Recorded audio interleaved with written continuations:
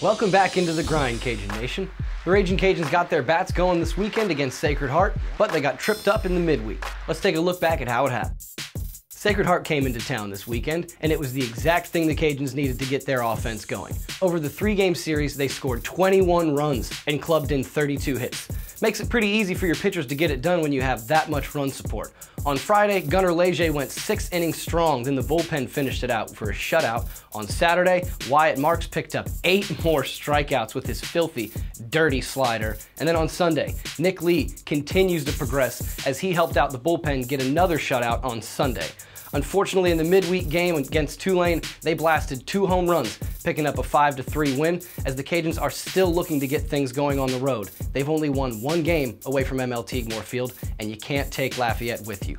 Coming up next, though, your grinder of the week. This one was pretty obvious. Your grinder of the week this week is a repeat. You guessed it, it's Joe Robbins again. He's absolutely killing it right now on a 12-game hit streak at the plate, and he's locking things down at the top of the lineup with Kyle Clement out for the next couple weeks. He's been a really good glove in center field as well, and speaking of those outfielders, shout out to Izzy Edwards, who reached base 75% of the time against Sacred Heart, and he stole 3 bases on Sunday. That's just straight thievery, Izzy.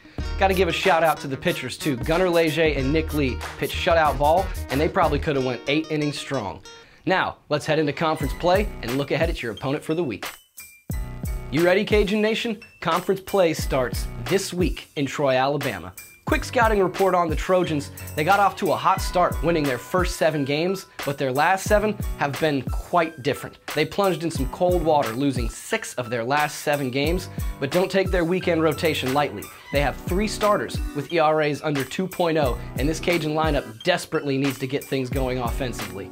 Speaking of getting things going, the road has been very unkind. The Cajuns are undefeated at ML Moore Field, but they only have 1 win away from Lafayette.